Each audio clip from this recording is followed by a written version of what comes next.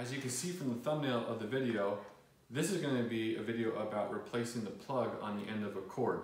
Now my puppy late one night decided to eat through my heater cord and my fan cord. Luckily these were unplugged, so there was no damage done to the dog, but as you can obviously see, my plugs are chewed through and ruined. So I'm going to show you how to replace the plug on the end of your cord without any splicing with tools that I know you have in your house right now. And I'll also show you how to use some tools that you might not have if you want to get those in the future. This is a very simple job. These plugs cost $2 to $3 at your local hardware store, so it's a very easy and cheap fix to not have to replace an actual appliance. As for tools being used, we're going to use a Phillips head screwdriver. We're going to use electrical strippers. If you don't have these, don't worry about it. I'll show you how to use a pair of scissors and an X-Acto blade to repair the end of the cord by putting a new plug on there. Yeti, what are you doing? So next we'll go over what type of plug we need, the wiring, and then we'll get into repairing the project. Okay, now on to the plugs that we're going to need for this project. So as you can tell, this is my heater, this is my fan, and these are both 2-prong plugs. Now, so I need to replace them with a 2-prong plug. So you can get a 3-prong plug or a 2-prong plug from your hardware store. The 3-prong plug just has a third grounding plug, but I want to show you on the inside how it looks. There's a green screw, a silver screw, and a brass screw. The brass is always your hot, the silver is always your neutral, and the green is always your ground. It follows the same concept as an outlet. We have a brass for hot, and it corresponds to this side of the outlet. Then you have a silver, which is your neutral, corresponds to this side of the outlet, and then green for ground. Now I don't need to use the 3-prong, so I'll put off to the side, but I'll use my 2-prong. And the 2-prong, as you can tell on the inside, has a brass for hot and a silver for neutral. So now how do I know I have my wire hooked up to the right terminals on this plug? Well, that's easy too. So if you turn it around, you can see that the plug has a fat prong and a skinny prong. The fat prong is going to always align with your silver or your neutral screw. And you can verify that by taking an outlet and plugging the fat side. Obviously, you can only go into the fat side of your outlet, and that corresponds silver to silver. So on your cable, this is the easier one to see, the fat screw or the fat prong is still attached, okay? And the skinny side is separated. Now on a wire, on all these cables, you'll have a smooth side that goes down the whole length, and you'll have a side that has raised lines on it, which is this side. And if you follow it up, that raised side on this cable goes to the fat side of my plug. On this one here, the dog completely chewed through it, but I opened the plug up just to verify one more time. This one has a smooth side as well, and then a raised side on this side. The raised side is on the fat end of the plug. So I know that this is going to be my neutral, my silver, the lines, and then the smooth is going to be my hot or my brass or bronze screw. So now that we got that figured out, now we can safely connect the plug to the appliance and have no electrical worry. Okay, now for the repair of the black cable. So I'm gonna take my scissors, household scissors, like I said, and just cut off the damaged area from the rest of it. Household scissors work perfect for this, okay? So get that off to the side. And then, like I said before, we're going to land our striped to our neutral, silver, and then our smooth to our brass. So now how much wire do we need to put in here? So as you can see, about that much is going to be good. A little extra doesn't hurt anything on this. So I'm going to make a mark right about there with my thumb. Reason being is because the cable comes in and then it goes this way and it goes this way, so it splits. So at the mark that I just made, I'm gonna take my knife, and I'm gonna score the middle of that cable, and that separates both of these nicely.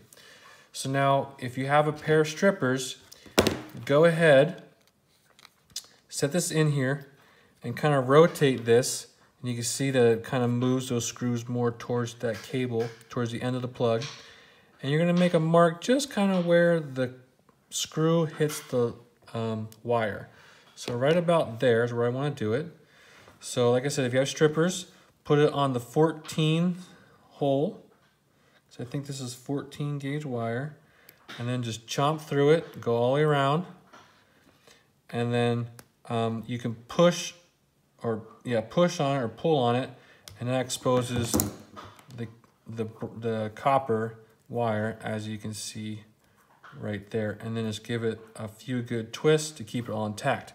Now, if you don't have a pair of strippers, you can use your X-Acto blade, and you can score it around this side, all the way around. Just don't go all the way through the wire, because you can cut it through. And then just verify that you actually have copper showing. I need to go a little bit harder on it.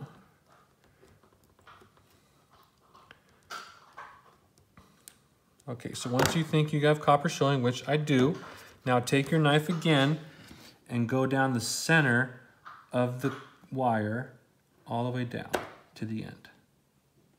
Okay, there you go. Once that's done, you can actually take your fingernails and you can separate, exposing the copper like that, and then just pull it out of there. And then it should release the insulation. And then again, take your wire and just give it a few good twists. Okay, so once that's done, now we can actually apply it to our screws. So you want to apply this in a righty-tighty method that screws down the screws, and you want to put your, make your wraps around your screws in a clockwise motion. So as you're tightening the screw, you're actually tightening on the wire itself. So again, make sure you have the correct side, smooth on bronze, and just go around it.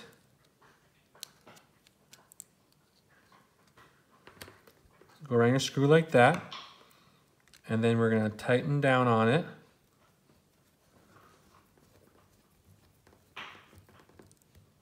Like so. Other way with the silver. We're going to go clockwise again with it. So as you're tightening it, it tightens down on the copper. Okay, so once you have all that done, see how there's a lot more copper showing right here? Just take your scissors and just snip it off. This copper is very easy to cut, so it should be no problem with just a regular pair of scissors, or you can use your pair of strippers if you need to, but I'm just going to use a pair of scissors. Okay, so that's all cut off. Now also ensure that no wire is going from this terminal to this terminal, because you don't want to have that short out. So it looks good. So now I will take this and rotate it back, and you should see that it will fit nice in that space provided that I showed you guys before, how you guys separate it, just like that. Okay, so then you're going to take your plug, you're going to close it on, and you're going to take your screw, wherever I put it, somewhere around here, here it is, and you're going to tighten down on the plug.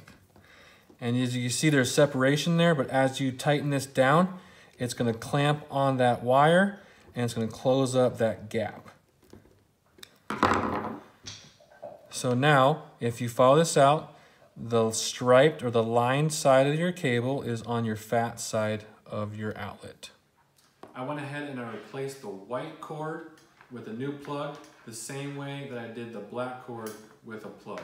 So as you can see, this job was really easy. It took only 3 or 4 minutes to complete, and it costs about $3 per appliance to get them back to a normal working operation. And this is a permanent fix. So hopefully your dog, he's down there sleeping in the middle of the night, doesn't ruin your plug again. But if he does, you know how to fix it. So I want to thank you for watching the video. Subscribe for more how-to videos in the future.